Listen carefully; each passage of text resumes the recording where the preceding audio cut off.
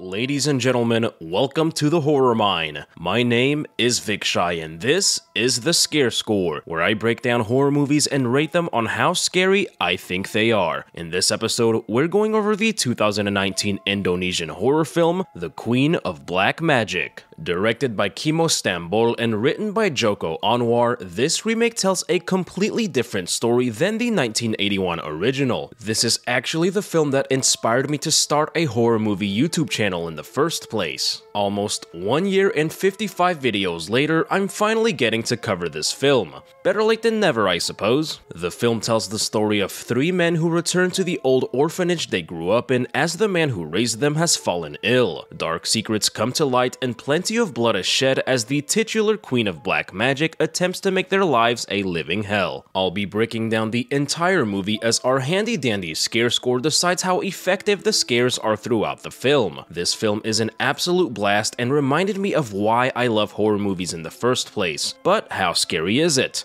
Sit back and relax and join me as we explore the Queen of Black Magic and tally up the scare score.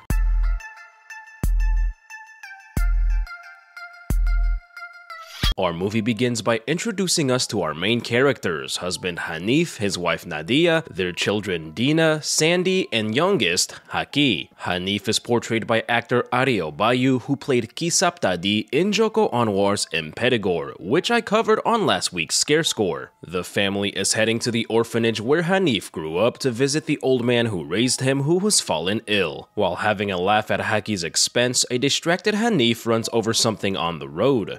They see a dead deer on the side of the road, but we see that he's actually hit something a little more human.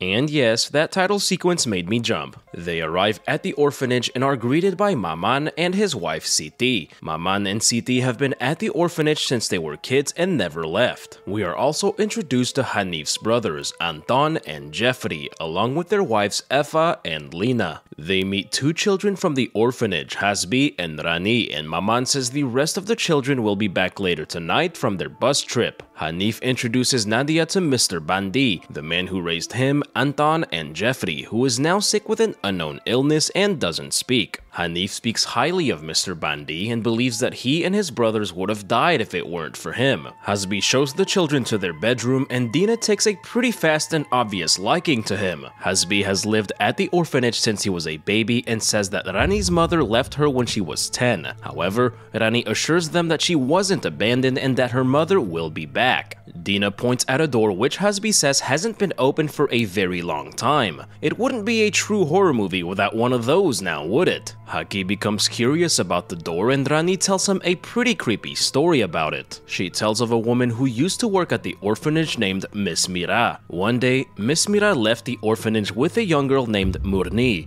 She came back without Murni and claimed that she had been taken by a demon. They locked Mira inside the room where she repeatedly banged her head on the door to be let out.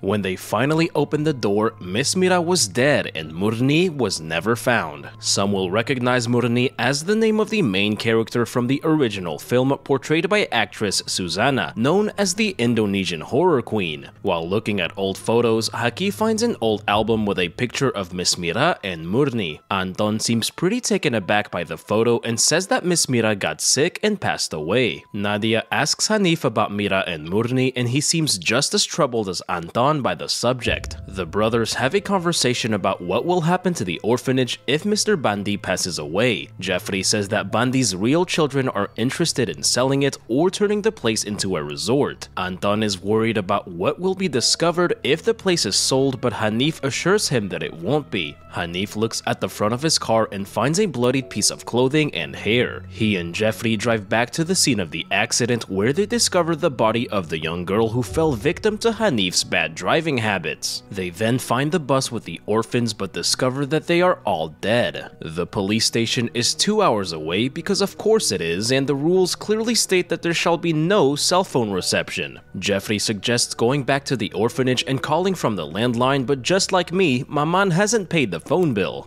During dinner, we learn a little bit more about Eva and Lena. Lena is on a diet because she feels like she is overweight. Eva continuously sprays sanitizer on her hands because she previously had a rash that she believes was a flesh-eating virus. Having stayed in the orphanage, Maman and Siti live very different lives than the others. However, they clearly love and value one another, which is what's truly important. We learn that Siti accidentally poured hot water on her face as a child. In a very touching moment, Haki calls her beautiful and gives her a kiss. Tante juga cantik. After dinner, Rani shows Haki a VHS tape of Miss Mira. She had a broken leg, which resulted in a pretty creepy sound as she walked. Miss Mira is portrayed by actress Ruth Marini, who also played the Dark Priestess in May the Devil Take You. Hanif and Jeffrey return to the house and show Anton the body of the girl in the back of the car. While the three of them freak out and figure out what to do, Nadia watches them from inside the house. They tell Anton about the bus with the dead orphans, and he goes to see it for himself. He finds the bus at kilometer marker 81, which is a reference to the year the original film came out, 1981. Anton goes inside the bus and sees all the dead orphans standing in their seats. He is suddenly locked inside the bus and sees a strange woman outside. He walks backwards and steps on an egg filled with thousands of insects and sees that the children are now facing him. The insects quickly crawl all over his body and kill Anton in a very brutal fashion. The dead orphans eerily standing there as the bugs murder Anton made for a very well done scare. Back at the orphanage, we can see that a dark presence has been released and that things are about to go south very quickly.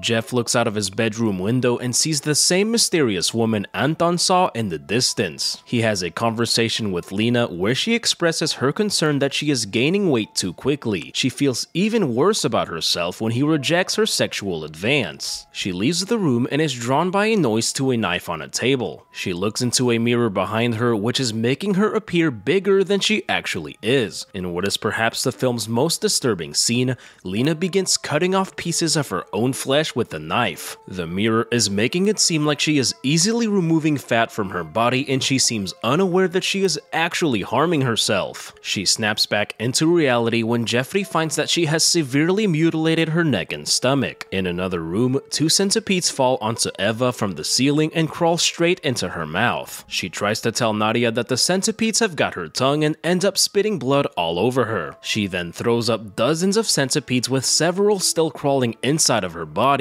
Desperate to get them out, she rips a chunk off of her arm and passes out. If Anton's death didn't make it clear, this is an absolutely brutal film. They get both women into the car to try and rush them to a hospital. Back inside the house, it appears that the children have no idea what's going on. Hasbi gets angry when Dina beats him at a game of pool and begins to show his true colors. He takes out an airsoft rifle and points it at a rat. He then lashes out at Dina for being rich and even calls her a slut. On their way to the hospital, Hanif and Nadia realize that they have somehow been driving around in circles and are unable to leave the area. Hanif says that 25 years ago, Miss Mira began to use black magic and burned 3 girls to death as a sacrifice. He, Anton, and Jeffrey ran away from the orphanage because they were scared. However, every time they would try to leave, they always mysteriously found themselves back at the orphanage, unable to leave the grounds. Mr. Bandi and the boys captured Miss Mira and locked her inside of the room. Just like in Rani's story, Miss Mira repeatedly banged her head on the door to be let out. When they opened the door, she was already dead with her head cracked open. They buried Miss Mira in that very room and poured concrete over her. We see that young Maman and Siti also witnessed everything from the outside. While Hasbi tries to level up his hunting skills, something magically begins taking control of his body. The unknown force makes him grab a stapler and painfully staples his own mouth shut. While this scene isn't overly scary, his terrified reaction and camera angles are what make this scene so effective.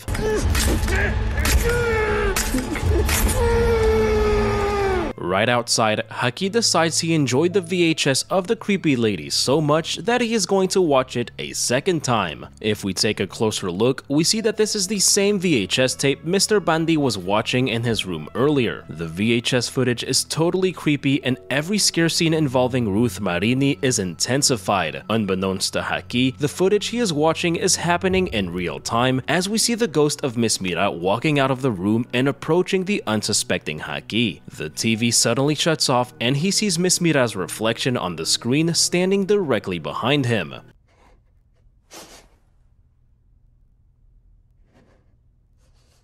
Miss Mira then appears directly in front of him and he takes off running into the game room. This entire scene was masterfully crafted horror in my opinion. The creepy nature of the VHS tape combined with the sounds of the footsteps created a unique sense of tension which made for a very effective scare. He finds Hasbi in the game room whose mouth is completely stapled shut. Still under the control of the unknown force, Hasbi points the airsoft rifle at Haki and begins shooting at him. He is forced to place the rifle right on Haki's forehead but manages to move it right on time to avoid shooting him. The adults return to the house and find that Haki is missing. While everyone looks for Haki, Nadia hears Miss Mira's creepy footsteps walking through the house. Outside, Jeffrey sees Lena feasting on poisonous caterpillars. This scene is absolutely disgusting and probably the scariest scene in the film if you have a fear of fuzzy things that crawl. Nadia is lured by Miss Mira into Mr. Bandi's room. Mira leads Nadia to discovering a mysterious box hidden underneath Mr. Bandi's bed. The box contains several photos of young girls revealing Mr. Bandi as a pedophile. She shows the pictures to Hanif and they realize that Miss Mira was actually trying to protect the girls from Mr. Bandi, which led to her death. Hanif believes that someone is trying to get revenge for Miss Mira's death. They find a picture of Siti which shows that she was also one of Mr. Bandi's victims. They suspect Maman and Siti for having invited them here, but they insist that they know nothing about what's going on. Siti reveals that she purposely poured hot water on her face so that Mr. Bandi would stop touching her. She said that it was Mr. Bandi who killed the 3 girls as a warning to the others to not say anything. Miss Mira resorted to using black magic to protect the girls and kill Mr. Bandi, but died before she could. We then learn that the girl hit by Hanif isn't actually dead as she walks into the house. Oh yeah, I totally forgot to mention the girl I hit on the way in. She says that on their way home, the bus lost control and crashed into the field. A woman walked onto the bus and the children seemingly became possessed. They began violently bashing their heads and died in the same way as Miss Mira. Enraged by all the revelations, Hanif walks into Mr. Bandi's room and begins to choke him. He is stopped by Nadia and must be completely broken, realizing that the man who raised him was a monster this entire time. Hanif finds one more picture which reveals Murni was actually Miss Mira's daughter. Murni saw them bury her mother and is now exacting revenge for her death. Hasbi comes out holding an injured Haki saying it was an accident and they decide that it's finally time to go. A possessed Eva jumps on top of the car and tells Hanif that this is what it feels like to lose the ones you love. She briefly returns to normal but then begins banging her head on the windshield. Hanif yells out to Murni and begs her to stop. Murni finally shows herself and levitates over to the group. She begins to force choke Hanif, which makes complete sense as she definitely has the backstory of a Sith. Nadia grabs a sickle to defend her husband but is suddenly knocked out by Rani. Nadia wakes up back inside of the house and sees all her friends and family being viciously tortured. The torture scenes are pretty graphic and gruesome. Seeing Nadia watching her loved ones suffer while being unable to do anything about it was pretty heartbreaking. She then finally comes face to face with the Queen of Black Magic herself. Murni confirms that she is exacting revenge for what happened to her mother and holds Hanif responsible for helping Mr. Bandi. Rani is actually Murni's daughter, which was hinted at a couple of times. In the beginning of the film, she insisted that her mother did not abandon her and that she would return. When Haki questions her about what happened to Murni, she gives a pretty long pause before answering. Murni says she doesn't know if hell exists after death, so she will make sure they experience hell on earth before she kills them all. She gives Nadia the sickle and says that her family will be released if she kills her own husband. She uses the sick method of intensifying her children's screams to force Nadia into killing Hanif. However, she didn't count on Haki pulling a Jaime Lannister and stabbing the Mad Queen in the back. Nadia quickly grabs the sickle and manages to decapitate her. However, we all know that dismembering body parts don't always kill a Sith Lord. Spoiler alert, just ask Darth Maul. Murni literally screws her head back on and looks angrier than ever. In a last-ditch effort, Nadia grabs a candle and tosses it at Murni, who quickly goes up in flames. The family rushes out of the room as Mr. Bandi waves at Hanif to get him the heck out of there. No, I don't think I will. He slams the door shut and Mr. Bandi goes up in flames with the Queen of Black Magic. Sometime later, we see that the family is recovering from the events at the orphanage. While picking Haki up from school, Nadia briefly sees Murni in her side view mirror.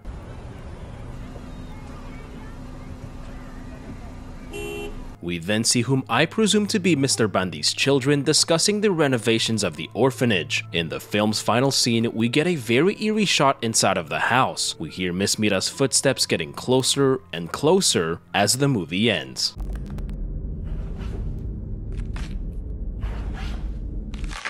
During the end credits, we see several disturbing pictures from the original 1981 film that I may cover on the channel sometime in the future. And that, ladies and gentlemen, was the Queen of Black Magic. My friends, this movie reminded me why I love horror films in the first place. This film had it all: the gore, the interesting characters, the locked door that hasn't been opened in ages, and not to mention the staple creepy Asian lady. There were several disturbing and grotesque scenes that really managed to crawl under my skin and help the Queen of Black Magic obtain a solid scare score of 70%. The scariest scene of the movie has to be when Haki rewatches the VHS tape on his own and encounters the spirit of Miss Mira. The tension and atmosphere in that scene alone was enough to put it way ahead of every other scare in the film. Add Ruth Marini into the mix and you've got a recipe for a pretty good and memorable scare. The ending of the film definitely leaves room open for a sequel.